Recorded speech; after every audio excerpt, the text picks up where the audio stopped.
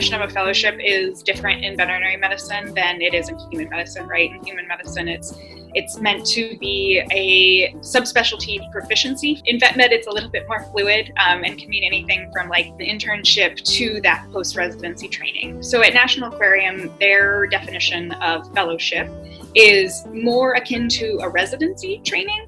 So the candidate does need to have 1 to 2 years as a practitioner at a zoologic facility to even be considered.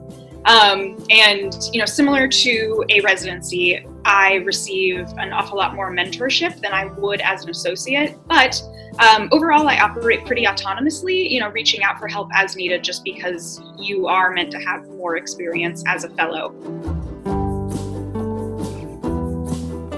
So we have everything from invertebrates to fish to reptiles to amphibians to birds and mammals. I mean, we have just about every taxa that you can think of there. Overall, I think my favorite part is, being able to potentially make a difference in the well-being of an animal.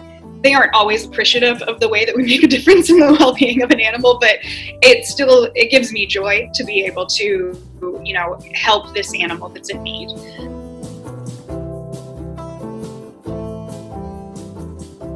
The benefits I have of working in like a closed system is that I know all of my clients. They know me.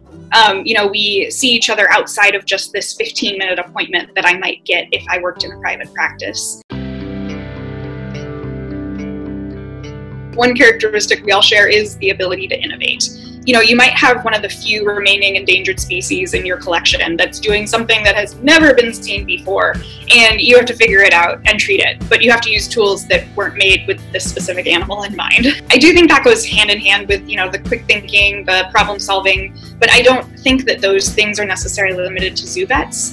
Most vets share that characteristic, and it's kind of what makes an effective doctor. Regardless of your specialty, whether you go into small animal, large animal, surgery, zoologic, you need that base that you learn in school. It is absolutely necessary for any career path in a veterinarian's world. And I got the most solid foundation at SGU, and I'm grateful for it every single day.